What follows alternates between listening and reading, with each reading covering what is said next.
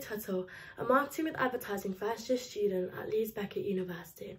In this vlog, I'm going to be talking about marketing myths.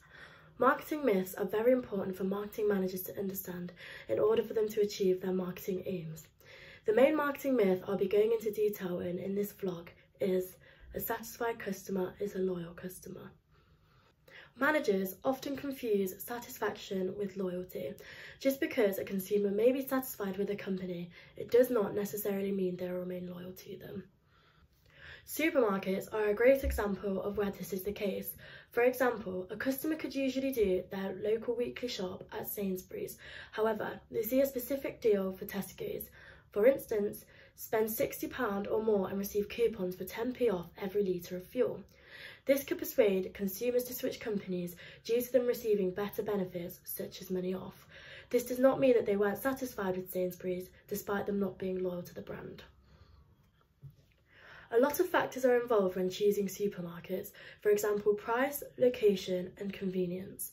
This means it may be harder for them to receive customer loyalty. In order to do this, a company should be marketing orientated.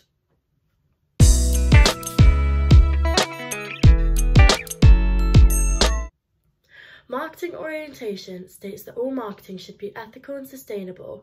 It is everybody's responsibility and it is a way of doing business. Marketing should place the customer at the heart of all business decisions. Organisations that do this are said to embrace the marketing concept. Those that embrace the marketing concept are said to be marketing orientated. As stated by Gosnay and Richardson in 2010, there are lots of benefits of being market-orientated. For example, an increase in sales and profitability, satisfied customers, and an increase in customer loyalty. This is why it is important for supermarkets such as Sainsbury's to be market-orientated and give the customers what they want, in order to achieve customer loyalty, not just satisfaction, thus making them more profitable.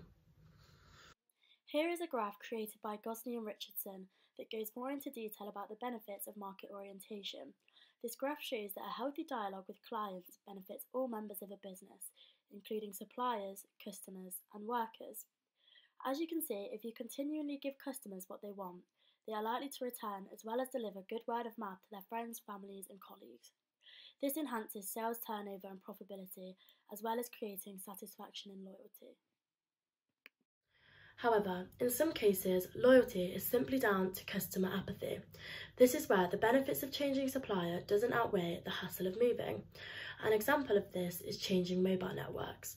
A lot of the time, it is much simpler to remain on the same phone network, such as EE, rather than going through all of the hassle and research that needs to take place in order to change the network.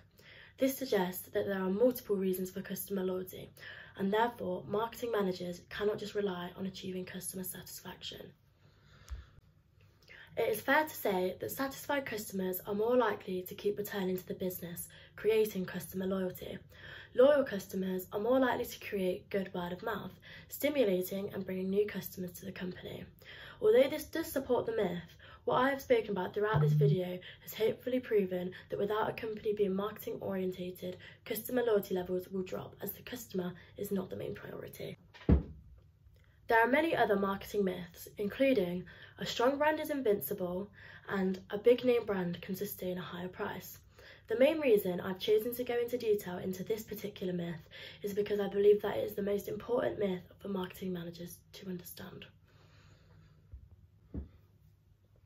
This is because if companies just focus on customer satisfaction, although it may be able to keep some existing customers, it doesn't attract new customers. This means that the business will not continue to grow, and as a result, profit will not increase. As previously stated, there are a lot of factors that create customer loyalty, and therefore, if a business just wants to focus on one factor, they are less likely to achieve what they want. Marketing managers understanding all of the marketing myths that are out there will help them meet the customer needs of the customer-centric market. By putting the customer at the heart of the business, it will therefore make the business more profitable. In this way, marketing myths can be used to help a business become more successful. Thank you for watching my vlog, and I hope it has helped you understand a little bit more about the importance of marketing myths.